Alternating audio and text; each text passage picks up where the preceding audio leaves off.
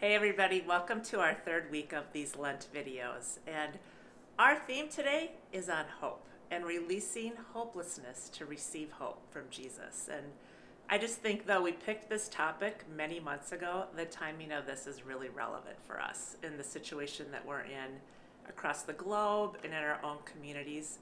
We need to remember that Jesus is the source of our hope right now.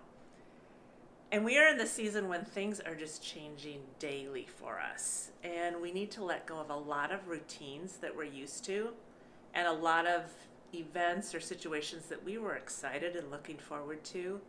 And to acknowledge the fact that there's loss in that, I think is a good thing for us. To acknowledge this change and this loss and not cover it up is good for us. But then also to talk about how do we live in hope in this season of loss and change. And so even before this week, many of us were dealing with situations that may have felt hopeless, situations that are just really hard to navigate in life, circumstances that are out of our control.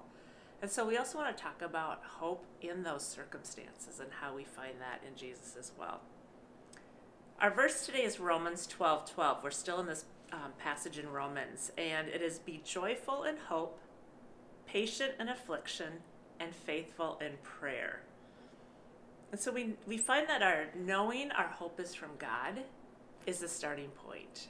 And we get to have that hope because of Jesus.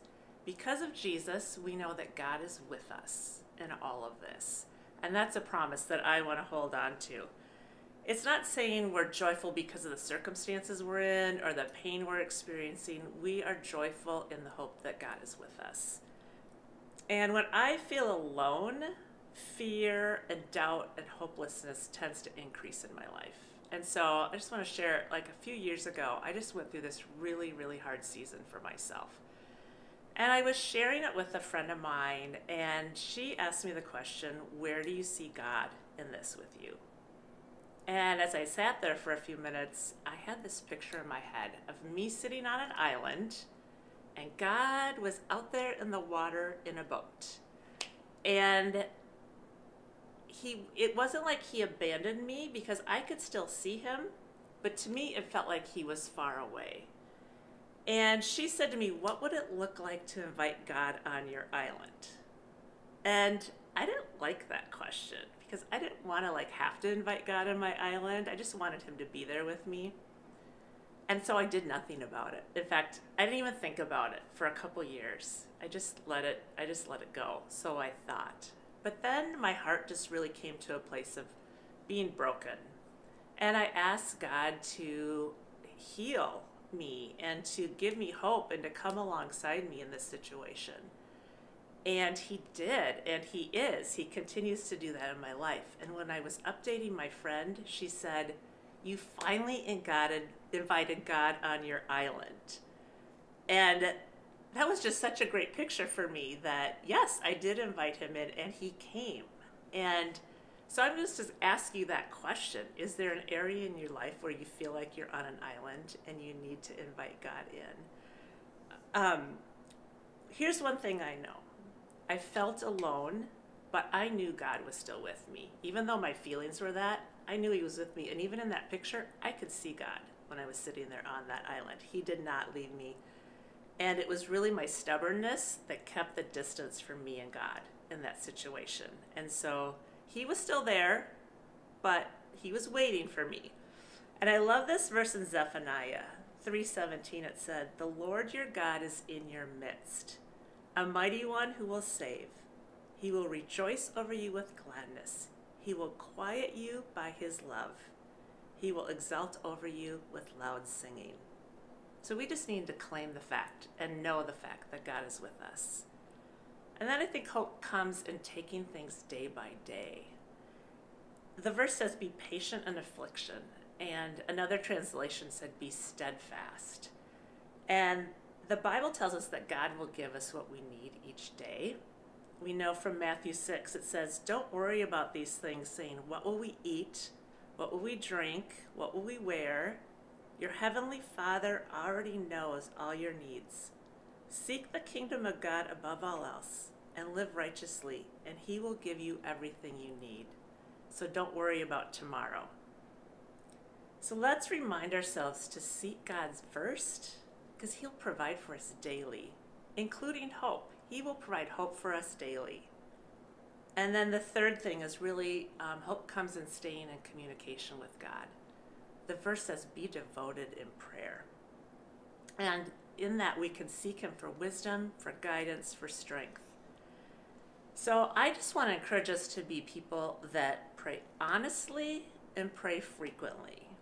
So if you're in a place where you maybe feel hopeless, let's tell God that. Let's give Him that honest, this is where I am. This is what I'm feeling. I mean, if you look at the Psalms, there's many verses where people are crying out, God, where are you in this? I feel alone. Come rescue me. And so let's just be honest in our prayers. I love this verse in Isaiah 41. It is filled with hope. It's verse 10. Fear not, for I am with you. Be not dismayed, for I am your God. I will strengthen you. I will help you. I will uphold you with my righteous right hand. And then we talked about, or I mentioned maybe being people who pray frequently. And there's a practice of prayer that I really has become meaningful for me in my life, and it's called breath prayer. And it's something that we can do throughout the day. And really, it's just taking a moment to pause and breathe deeply in and breathe deeply out. And as we do that rhythm, I like to breathe in a name for God and breathe out a prayer or a plea or a promise that I want to claim from God. So I have some examples for us. So maybe our breath prayers are focused around a promise. So it could be, Abba, I belong to you. Or Father, you are with me. Or Yahweh, which is the Hebrew name for God, you are my hope. And just pausing and saying that when your mind goes and strays in other directions or your feelings take you in another way, it brings us back to God and the hope we have in Him. But maybe your breath prayer wants to help you navigate your circumstances. So that could be something like just simply, God, help me. Shepherd, guide me. Father, calm me. Yahweh, uphold me. What I like about this practice is that it's just a really simple prayer that comes from my heart. I can say it over and over throughout the day, no matter what chaos is going around me. And it calms me and helps me pause for a moment. And it just brings me back to God. So I'm going to invite us to have this as our Lent practice this week. And for each of us to think about what our breath prayer is and include that in the rhythm of our days. I'm going to take a drink. All right, I have one more thing for us. I want to close with this idea of how we nurture hope in one another. We know that God's our source of hope, but I think we can help nurture that in one another. And there's all these verses that talk about one another's. And I'm just going to read a few of them. So love one another, care for one another, serve one another, bear one another's burdens, be kind and compassionate to one another, comfort one another, encourage one another, pray for one another, and there's so many more. We're asked to be one another people. We say around here, be there you are people. It's similar. And how we do that might look differently right now, but let's think about how to be one another people. It might be FaceTiming with someone who's home by themselves and can't get out. Could be buying groceries for someone, or I've heard of someone creating a neighborhood text chain to check in on each other. It might be praying for someone that you know needs hope and just asking God to fill them with hope. And I keep saying this in different settings, but when we don't know what to do, let's just ask God, what do you want me to do right now? And He'll let us know. So I want to close with going back to this Isaiah verse, because it is filled with hope. Fear not, for I am with you.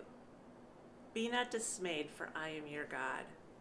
I will strengthen you. I will help you. I will uphold you with my righteous right hand. So let's open our arms wide and receive the hope that God has for us this week.